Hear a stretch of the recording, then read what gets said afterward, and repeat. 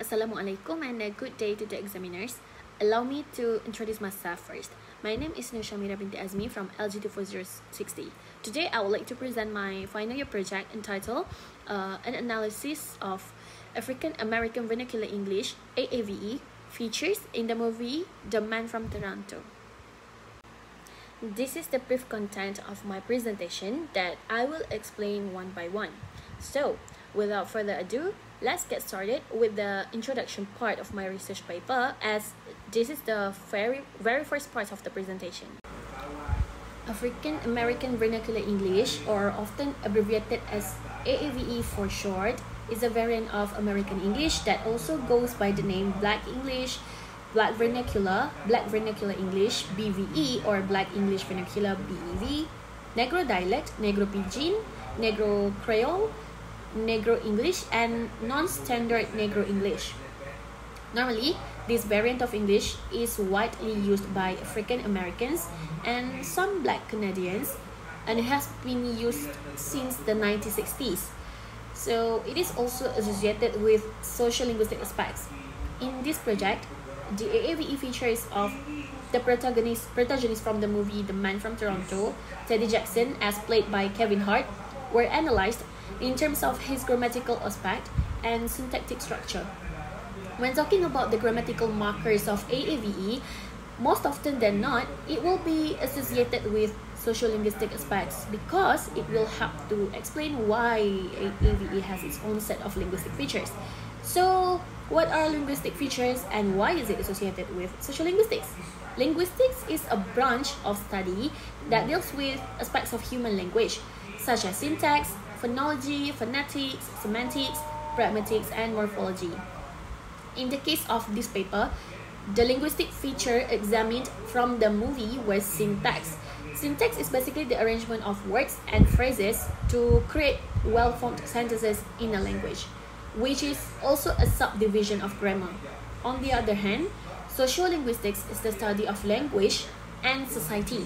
According to Holmes 2013, the use of language can be marked as one's identity in a society. For example, AAVE is the symbol of African American, of those blue-collar workers and those who are a middle class. Although its main function is to indicate identity, AAVE is celebrated worldwide, that even non-African people are using it nowadays. Besides, the entertainment industry, prominently, such as the filmmakers, also celebrate the use of AAVE and acknowledge this English variant widely, as can be seen in this 2022 motion picture, The Man from Toronto. It cannot be denied that every research paper is produced due to answering the research gap which may not be available in previous researches, or they were discussed previously but not in a thorough manner. In that sense, the production of this paper is significant to linguistics because most studies on AAVE in the past years and even the recent ones were done on old movies such as Bad Boy, which was released on 1995, and Shrek in 2001. The need to conduct a study on recent movies that utilized AAVE is because language evolves. So, the latest study on AAVE based on the newest movie that used AAVE will help showing the development of English variant through syntactic features and structure over the year. Furthermore, there's no article conducted study on AAVE aspects through means of syntax visual representation, which is the syntax tree diagrams. Hence, this opportunity is taken to produce a research paper of AAVE features in a 2022 movie, based on a 2022 movie, with the aim to answer the following research questions, which are: the first one, what are the syntactic features of AAVE displayed by Teddy Jackson in the movie? And second, what is the difference between the sentence structure of AAVE and standard English as produced by Teddy through the means of syntax tree diagrams. In this section, the theoretical framework used to conduct this research will be explained first. The framework on the grammatical features of AAVE was produced by Rickford 1999, Wolfram 2004, and Green 2002, and is mostly used in many studies within the same line. So by the same line, it denotes that many AAVE analyses were done on a work of fiction, especially poems and short stories. Although the references are from the older years, the framework stays reasonable and valid. It was employed by latest research on the same topic, such as Persetio in 2019, in which his research is about AAVE's grammar in the movie Django Unchanged. That he also based his framework from Rickford 1999 and Wolfram 2004. While Helgotson in 2001 used the framework from the same researchers and combined it with Green 2002 for her AAVE's grammatical features research in the movie Sextuplets. Other examples of research papers that refer to the same framework are Abdul Wahid Ramdhani in his 2019 paper for the movie Fruitvale Station, Antara et al. In 2018 in their analysis for the movie Akila and the Bee, Sun and Lei in 2018 in their work for the film Crash, and lastly Angrini et al. In 2018 with their analysis on the 2001 movie, which is Shrek. Apart from their sources for theoretical framework, the previous studies by Sari 2019, Sun and Lei 2018, and Angrini et al. 2018, they have found that the explanation of distinct grammatical features of AAVE in movies are normally explained by its association with sociolinguistics aspects. Next, in the past studies as well, they used the past studies in this literature review part. The similar grammatical markers found are the use of ain't to replace the be verb, the omission of auxiliary verbs, multiple negations, and more. Lastly, although previous studies did not have a research paper that conduct study for both grammatical aspects of AAVE together with syntax tree diagrams, but they are previous study on the syntactic analysis of samplings through syntax tree diagrams that has proven the second research question to compare AAVE and standard English of Teddy's utterances is actually feasible. This is because all categories of English sentences can be classified into each part of speech using the structure rule of syntax tree diagrams, and this is as stated by Slamet and Sulistianingsi in 2019 for their work that also analyzed the syntax tree diagrams. In order to answer the research questions, the best methodology was picked to ensure that the outcome of the research will be relevant and significant. Therefore, a qualitative approach was employed as the research design for this paper. There are a few examples of qualitative research, such as one-on-one interviews, focus groups, ethnographic research, case study research, record keeping, and qualitative observation. In this project, a qualitative observation was used alongside the coding scheme sheet as the tools to derive the aim of this study in identifying the syntactic markers of AAVE in this movie.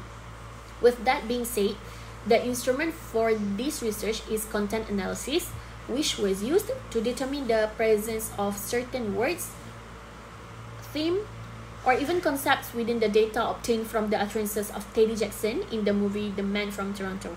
Therefore, the presence of syntactic features of AAVE were recognized through content analysis. As this research was done qualitatively with no interview sessions and the likes, so there is no need for sample size. In exchange for that, however, It calls for plenty of examples to enrich the data, which can help to increase the reliability and validity of the study. In alignment with the specific use of movie as the sampling of this study, the sampling technique used was purposive sampling.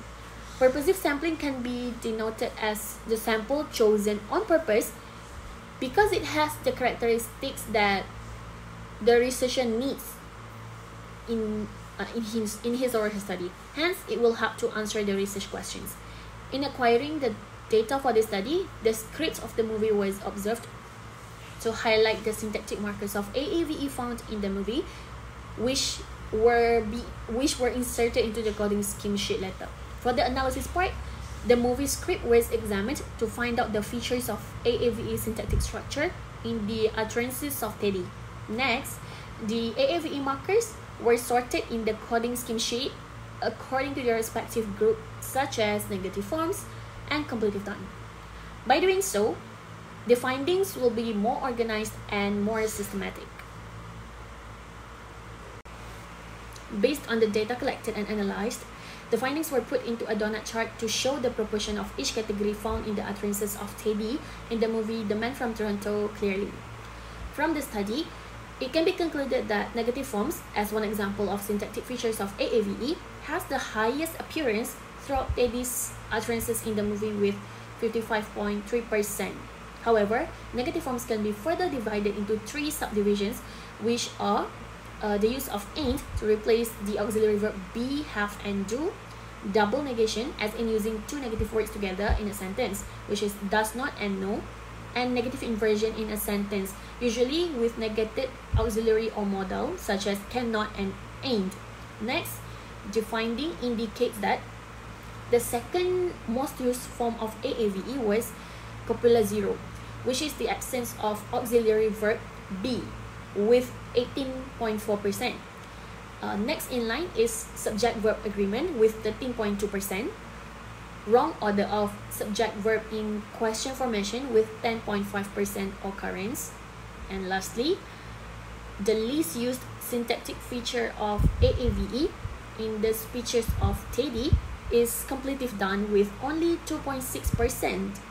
This is because the rest of his utterances using the correct form of auxiliary verb have to indicate completed action instead of using completive done.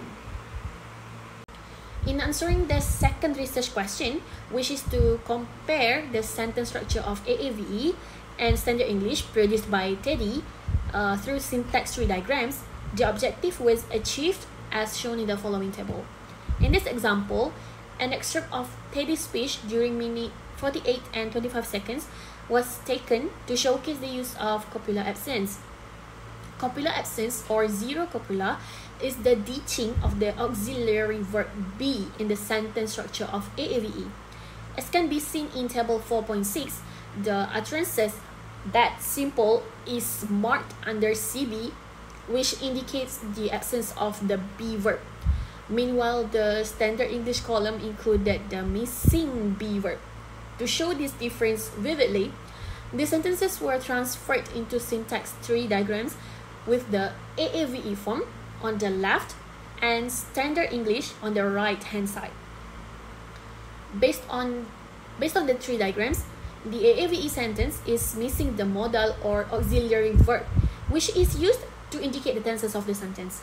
Besides, this sentence lacks the subject-verb agreement because logically the subject this is a singular and is supposed to be followed by a singular verb, but the omission of the be verb makes the syntactic structure of AAVE sentence to be invalid according to the syntax rules. On the other hand, standard English applies the correct syntactic structure to make the sentence become logical with the existence of subject, verb, and object. In this instance, the be verb is was shown to fill in the missing part in the AAVE sentence that omitted out the copula be. From the findings of the study, there are two outstanding discoveries worth discussing. Firstly, according to the framework of syntactic characteristics of AAVE as formulated by Wolfram and Skilling Estes 2006 and Green in 2002, Originally, there are 6 of them, which includes negative forms, the absence of copula, subject-verb agreement, question formation, completive done, and invariant or habitual be. However, this invariant be was omitted from this research paper because it was not present in any of Teddy's speeches throughout the movie. Invariant or habitual be is interpreted similarly to those with the adverbs often and usually to convey that an event happens frequently or habitually. Hence, the name habitually be. Nevertheless, the AAVE form will replace the adverbs often and usually with be.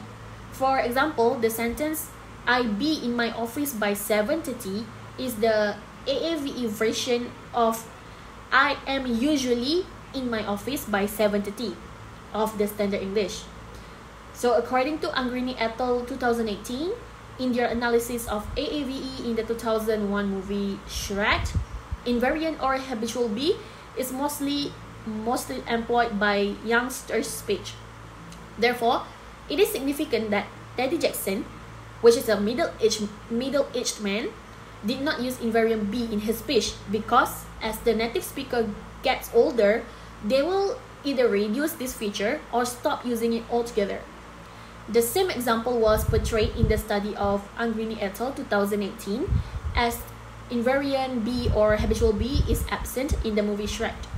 Secondly, almost all of the study done on grammatical features of AAVE from a motion picture has a higher frequency of the marker negative forms instead of the other categories.